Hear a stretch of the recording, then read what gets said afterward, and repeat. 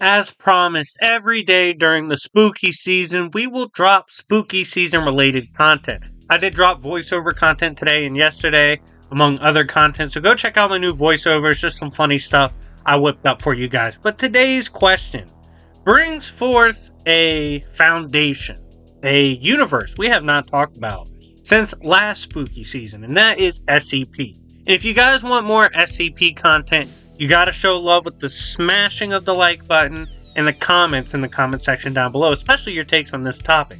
For today, we will ask ourselves this.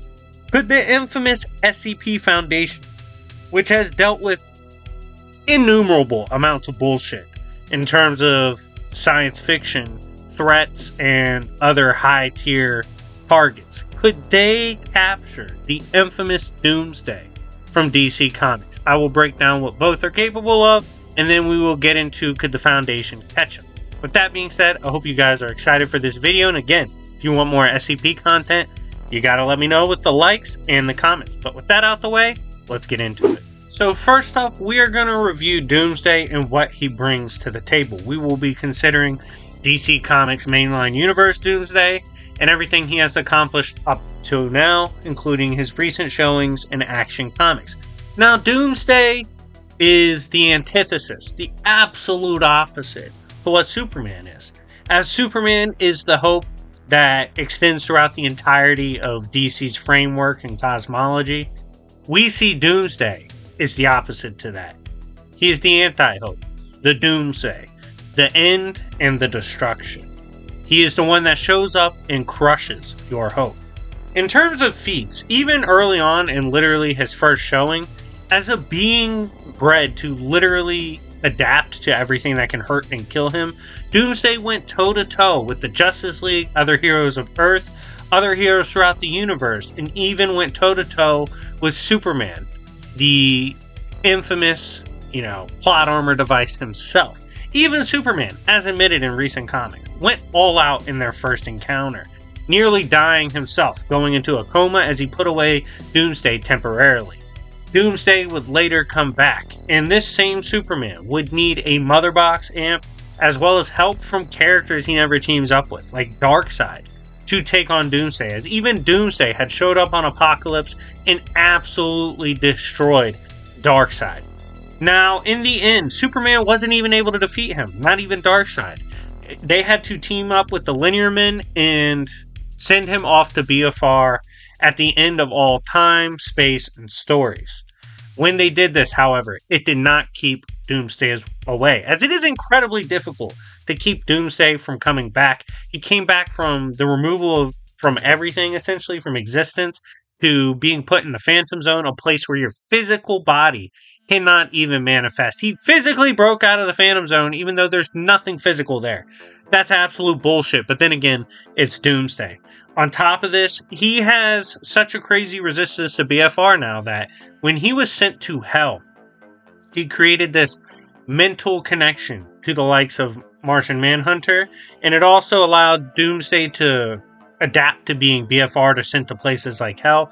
For if you even think of Doomsday, the idea of Doomsday, it will bring him back. He will return full force to devastate the universe again. In Hell, he was stronger than all of the Hell Lords, and he adapted to infinite methods of killing and torture to put him down. This did nothing except for amp him up and make him extremely powerful. This allowed him to even physically bully the likes of Supergirl, who is wearing an armor designed to take on the Presence. In the end, we have seen Doomsday reach absolutely insane peaks of power, including coming back from just the mere memory or idea of himself, to where even Hell Lords like First of the Fallen can't take him on directly and are not quite sure how to put him down. They can hope to only temporarily restrain him or hold him back. But we've gotten Doomsday out of the way. Let's talk about what the SCP Foundation is capable of. Now, what is this infamous SCP Foundation I keep referencing? Well, this is a fictional metaverse that was created by fans to essentially make a horror-based, that eventually did break off into different things, but a horror-based multiverse that talks about the things the SCP Foundation has to encounter and take care of. These being threats to the world, the human race, They're supernatural in nature, some even demonic, angelic, all types of things that you could think of. The SCP has had to deal with that bullshit. Now, let's go over what's at their disposal and things they have handled throughout the years. First of all, just in terms of being overpowered, and again, shout out my guy Dan for helping me assemble all the stuff on SCP. The Foundation is so extreme in their power and what they've had to handle throughout the years that they literally use a black hole, which for reference is SCP-123, and they use this as a trash can for what they are working with. A literal fucking black hole is their trash can, okay? These are not typical scientists and researchers that we are used to. These are characters that have gotten stronger throughout the years because they have to deal with crazier and crazier shit. There is also something called a record. Now, this is a record that the Foundation has access to and can use. This is an anomaly within the Foundation's database. Anything written within it, which is SCP-001, this slot of the database, all information becomes real upon using it. What's that mean? Well, you could technically write something in here to mess with someone's narrative, their fate, their destiny, how they work. You could even, write in a way to kill them. Now, they've used extreme levels of power like this on characters like SCP-682, who is famously compared to the likes of Doomsday. By the way, if you want to see that matchup, or you want to see Doomsday against SCP monsters, let me know in the comments down below. But this, when used on 682, was not able to take him down. Instead, it distorted reality up to affecting the medium we use to read the SCP, the actual wiki itself. So literally the battle will go up to fictional transcendence when using a method like this, and if a character can resist up to that, they will stop using it, because obviously at that point it becomes pretty much useless and uncontrollable to the SCP. That's an insane level of existence. Now, a character named Mary also used this same article to become God, including control over timelines, space, and even stories. So power they have at their disposal can grant characters essentially God status. They also can be considered as having an insurmountable omnikinetic force. This is by the same Foundation which defeated SCP-3125, which is a platonic idea in the noosphere. If I'm pronouncing that wrong, I'm so sorry, but at the same time, I don't give a fuck. I pronounce stuff wrong all the time. Now, what is this sphere? Why do platonic concepts matter? Well, in this instance, they are using platonic forms to encapsulate perfect ideas and forms beyond time, space, dimensions, even Aleph numbers, which are infinite, uncountable hierarchies. It's an insane mathematical degree of scaling. Essentially, the fans, when creating this, are pulling out all the stops when it comes to scaling. This is at least outer to high outer. We then have SCP-6820. This is a sentient reality warping neural network designed to remove ideas from the collective unconsciousness. It can manipulate the space-time narrative continuum. This continuum, for reference, is something we refer to as an infinitely complicated stories. Things that are both logical and illogical exist here. Non-stories, stories themselves, they can take place here. This narrative continuum contains the noosphere, SCP-5800, the semiosphere, and many other anomalies. This essentially means all things you can think of logical and illogical can exist here and function here. Now, what does this mean for the SCP's capabilities in terms of the Foundation? This means that they have, at worst, a method of extreme BFR that can send you behind and beyond even Aleph numbers, platonic concepts, anti-ideas, ideas themselves. An insane amount of scaling can be applied to this form of use with 6820. So overall, even if the SCP can't contain stuff, it does have methods of extreme BFR and can even potentially manipulate a battle between yourself and some other extreme entity. With that out of the way, briefly going over both sides to this equation.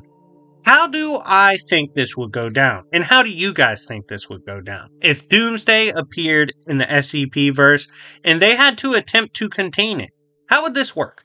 Well, I want to go over several aspects of this. For one, If this was an earlier Doomsday, perhaps the earliest Doomsday, the OG, I think this would be a lot easier of a case for the SCP Foundation. At this point in the SCP's lore, they've dealt with outer to even high outer threats. If they can't beat them, they can outright BFR them or pit them against another SCP. So they've become quite more capable over time. This makes it interesting, but at the same time, when we look at current Doomsday, the fact he was pretty much above all the other Hell Lords, he adapted to the point that he will return just off the memory or idea of him. You can't know of him, think of him, or anything like that. There is a lot of potential for Doomsday to just actively come back. This also gets into something that's very important to address in this particular case. We are talking about containing, them being able to subdue and keep in containment the likes of current Doomsday. I'm sorry, I just don't see that happening. I don't see them having the capability of keeping a powerhouse like current Doomsday, who easily has high outer scaling, just like the threats SCP face.